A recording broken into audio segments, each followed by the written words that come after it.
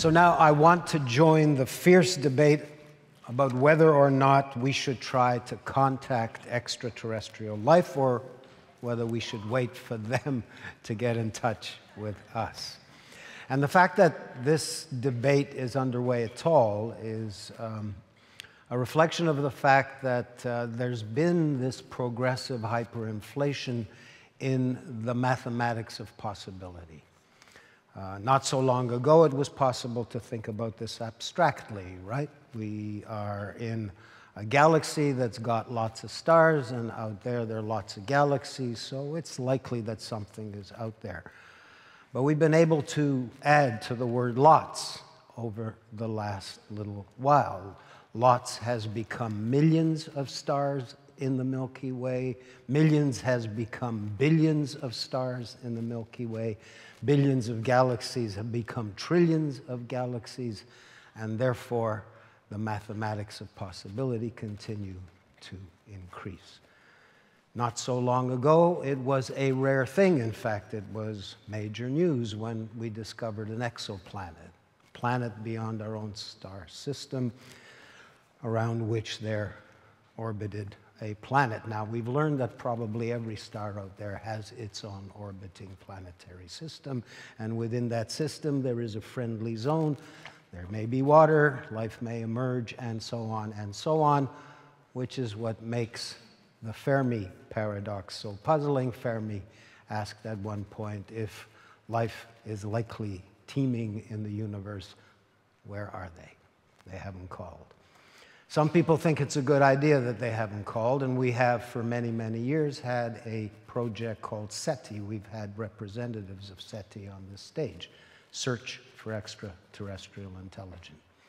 It's a passive system. We scan the heavens and we hope that we might come upon a signal. After, I don't know, is it 50 years, Douglas? Nobody has turned up. METI is the proactive system, the system of sending a message to a particular place in the hope that we might alert the alien to our presence. Not everybody thinks that's a good idea. Elon Musk doesn't think it's a good idea. Hawking doesn't think it's a good idea. He made the point that the analogy might be to the Europeans arriving on the North American continent, and that didn't turn out so well for the indigenous inhabitants. So arguing for the affirmative is Douglas Vakoch. Douglas, come on out here. Good of you to come. Thank you for having me. And arguing for the negative is David Brin. Now, David's got his mind in the stars, but he neglected to check the dates on his passport. So he never made it past Washington, D.C. He took the hop to Washington. He was supposed to get on the Air Canada plane, and that's when they said, not so fast. So he'll be coming to us. There he is on Skype. How are you? Hello, David. So Hello, these are the rules of the engagement. Douglas will argue for the affirmative, 10 minutes. David will have 10 minutes to oppose and rebut, and then we might have a little conversation. Away you go. Thank you very much for the invitation.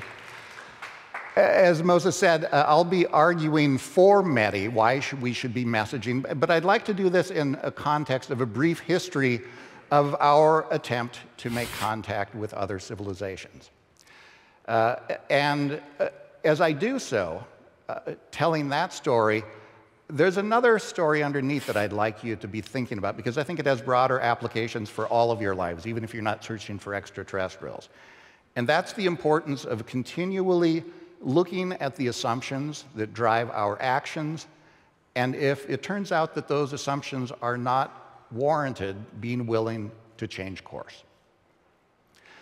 Now, the main story that I want to tell starts in 1960 in Green Bank, West Virginia, where a young astronomer named Frank Drake used an 85-foot telescope to look for signals, radio signals, from two nearby stars, sun-like stars, Tau Ceti and Epsilon Eridani, with the hope that over the course of the 150 hours he had allocated to his use, he would be able to find another technology comparable to ours, sending us intentional signals. Well, he didn't succeed in that, but he did succeed, first of all, in showing that there are not civilizations everywhere transmitting, but even more importantly, he set the precedent for how SETI would proceed over the next 40 years. And that is to use radio technology. Radio is beautiful because it travels at the speed of light, and it also cuts through the cosmos with minimal absorption. There are bands that are not absorbed by our atmosphere. There's not a lot of cosmic background radiation. And so for 4 decades, the SETI community said radio is the way to go. It wasn't until the late 1990s that people heeded an idea that Charles Townes, who invented the laser and got a Nobel Prize for it in the early 1960s, had been saying for decades, which is, you know, we could use lasers as well. And that had been scoffed at for many years because people said no one could do that. And then as the time rolled around and it came to be the 90s, we realized, wait, we have the ability to do that as well. And so what the SETI scientists did is what any good investment portfolio advisor would encourage you to do, is diversify your strategies. And that holds for scientific research strategies as well. And so over the last 15 years, we've also had a robust development of optical SETI, looking for signals in optical range of the spectrum. Well, today I would like to propose that we expand in an even more radical fashion and not just listen, but begin transmitting signals. Well, what do I mean concretely? Let me give you an example.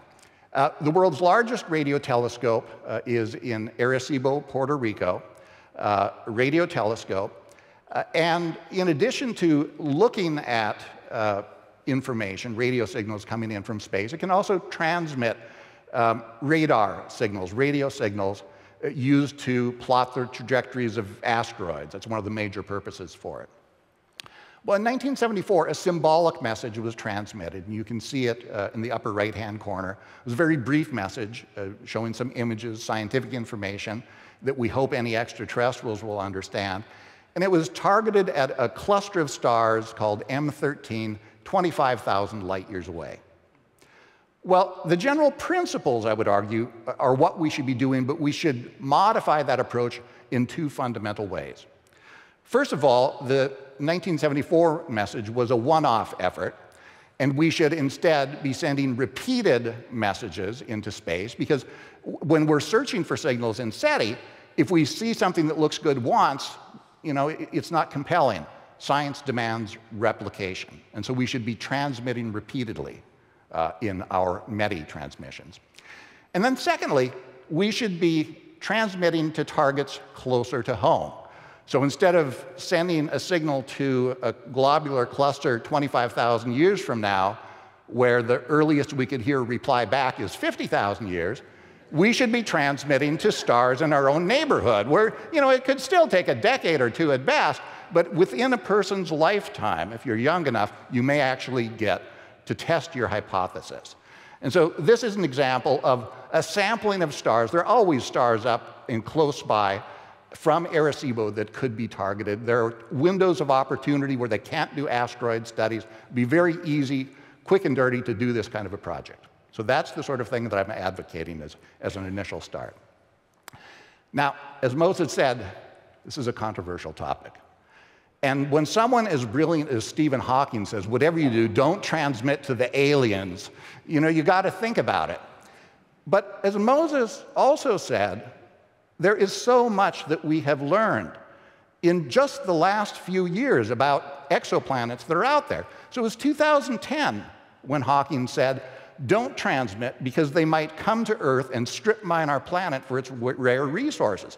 Well, in 2010, we knew that there were big Jupiter and Saturn-sized planets, but we didn't know that there were rocky planets. So the economic motivation that he was suggesting doesn't hold. But again, you know, he's brilliant, but he can't predict the future any better than the rest of us can. But maybe that isn't the reason they're coming. Maybe they've just had a bad millennium and they want to wipe us out. Well, here's the sad news. If that's true, they can already know we're here. If I Love Lucy is going to be offensive to them and they're going to obliterate us for it, there's nothing we can do. And this is one of the points of contention that some of us have in this debate, but let me give you the rationale. So we here on Earth have had radio technology for looking at the stars since the 1930s. And if you plot the development over the last few decades and continue that trend only 2 or 3 centuries, we, a civilization that's just gotten a start in this game, will be able to make contact. We'll be able to detect our own level of leakage radiation out to several hundred light years in just 2 or 3 centuries. So any civilization that has the ability to come to Earth to do us harm can already know we're here. So there's no added danger. But then you might also say, well, what's the point? If they know we're already here, why bother? Well, I'd like to give you 3 reasons. The first is what I call the Canadian hypothesis. And I can't take credit for this. This is actually from a dear friend, the late Alan Tuff, a SETI researcher at the University of Toronto. We were having dinner one night, and he said, you know, Doug, maybe the answer to the Fermi paradox of why they haven't sent us anything is because maybe they're less like Americans and more like Canadians. He said, instead of sending just everything and announcing, we're here, and that's the Americans, that instead they're more like Canadians and being more reserved, and they're simply waiting for an invitation. So maybe that's the explanation. You know, another ties into the challenges that we have of understanding languages here on Earth. And one of the assumptions that has been at the core of SETI is that there's a universal language that we and extraterrestrials will be able to speak. It's the language of math and science. And it's going to be easy for them to send us the Encyclopedia Galactica because science is like progressing up the side of a mountain. And we've gone up a little ways, but a civilization that's been at this a lot longer than we have has gone up even higher. And so they'll just turn around, look back, and they'll know what to send us that makes sense. A bunch of prime numbers, maybe. Well, I hope so. But I'm not going to count on it, because even if that's what science is, a progressively better understanding of the universe, maybe they started up the mountain from a different side, or maybe they're climbing up a different mountain range. And the analogy is their environment is different, their scientific needs are different than ours. And so a civilization that's been around a long time and had a chance to make contact with many other civilizations is in a better position to understand us than we are able to understand them. And then the final possibility I want to mention is simply there's been this implicit idea in SETI that if an extraterrestrial civilization has the technology to communicate, they will altruistically do so, as if they're ET out there watching out for us. Well, it's plausible to think that there might be altruism in the universe. We see altruism here. Chimpanzees, you scratch my back, I'll scratch yours. But it's a very different thing to assume that kind of altruism between a species completely unrelated to us. Now, I hope the extraterrestrials are like this bird, putting their wing over us and taking care of us, but I'm not going to count on it. And so maybe, in fact, the way this protocol works for interstellar communication is that the less advanced civilization, the one that has most to gain, is the one that needs to take the initiative. Well, this first half century of doing SETI, we have used a strategy that gives us the possibility of making contact immediately and benefiting ourselves. And you know, that's a strategy that makes a lot of sense for a civilization that is in its technological adolescence. I mean, what better way of characterizing an adolescent civilization than looking out for me right now? But as we think about what we want to be as we move into the next half century and beyond, I would encourage us to think about ways that we can contribute to other civilizations and other future generations of humans. And one way to do that is METI. In closing, Let me just note that sometimes people talk about interstellar communication as an effort to join the galactic club. The thing I always find so strange is that no one ever talks about paying our dues or even submitting an application. And that's what METI does, and it may just be the method that lets us make first contact. Thank you.